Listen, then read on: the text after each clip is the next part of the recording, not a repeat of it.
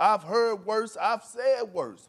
But does that make Montrezl right about what he said? Absolutely not, right? But it's a competitive game. All right, he apologized. He manned up, and Luka accepted it. I feel like we need to move on. Now, what Montrezl messed up at is he shouldn't have poked that bear. He shouldn't have told him that because he woke up a sleeping giant. People say that Luka wasn't offended.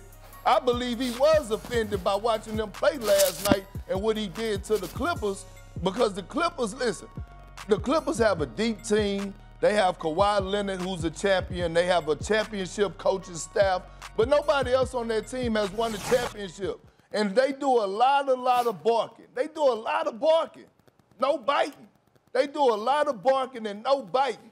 Now they have to back it up. So what they should have did, he barked up the wrong tree by waking up this 21-year-old stud in Luka Doncic. But, you know, the way he handled it, I appreciate Montrezl, right, for going up, being a bigger person, squash it. But right now I'm looking at the Los Angeles Clippers, and they're beefing more on social media with people than they're beefing with the guys on the court and handling their business. So just to switch the topic for a minute, the Clippers need to get their priorities together and go out on the court and perform and quit worrying about what's going on and all this barking and go out there and start doing some biting.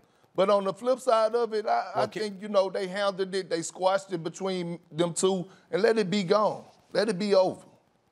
Well, KP, I think you're right on all your points, but I think the basketball element of this is secondary for the purposes of this discussion. I think what you brought up about Montrezl Harrell apologizing, and you also brought up about the noise that the Clippers appear to be making in social media, I think those are the two biggest points. And this is why I think we should take a moment to appreciate Montrezl Harrell and Luka Doncic and what we saw from them. First of all, Luka Doncic is European. He's not white. You know, when we talk about slavery in this country and whatever, that's conflating the issues to some degree. I get all of that. I was talking about the color of your skin and why Montrezl said what he said. But in the end, his willingness to apologize and Luka Doncic's willingness to accept it is a big thing because, KP, you know this is a former player in the NBA.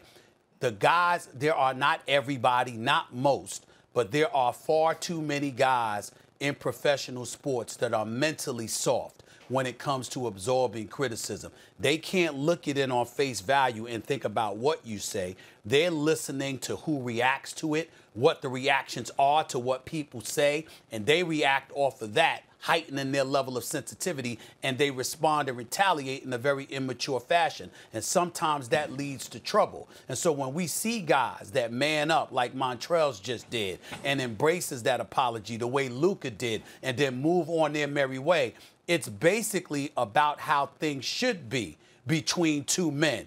You got a difference, you discuss it, you handle it, you move on. And unfortunately, we don't see that enough. But we saw that with them, and it's a model of how things should be when people have differences. And that's why that's what I think should be highlighted and pointed out and appreciated.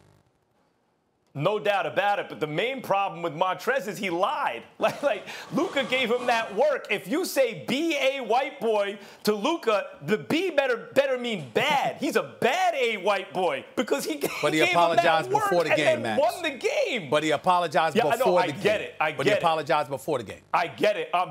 But it's not like Luka hasn't been giving everyone work since he got in the league. There's not like the main problem with what Montrezl said was not the white boy part. The main problem was what preceded it. Number one, it's not true. And number two, them's fighting words. I mean, that's what it is. There were people who called the NBA and were asking, what are you going to do about what Montrezl Harrell said to Luka Doncic? Let me say something about that real quick. That's a serious issue. Hey, Perk, let me just say something about that real quick. The kind of white grievance politics that goes on in this country right now is an outrage. The fact that white people are and, you know, it's a generalization, but it works if you look at the way the country voted, for example, in the last general election, have this whole kind of grievance politics. White people in America have grievance politics? Think about how insane that is. So those people who are talking about the double standard, again, they're embarrassing themselves. That is, of course, there are access to certain words in our vocabulary, in slang words in particular, that are more available without social sanction against it to oppressed groups than the groups that have oppressed. This is like baby stuff. But look, to Montrezl's defense, right?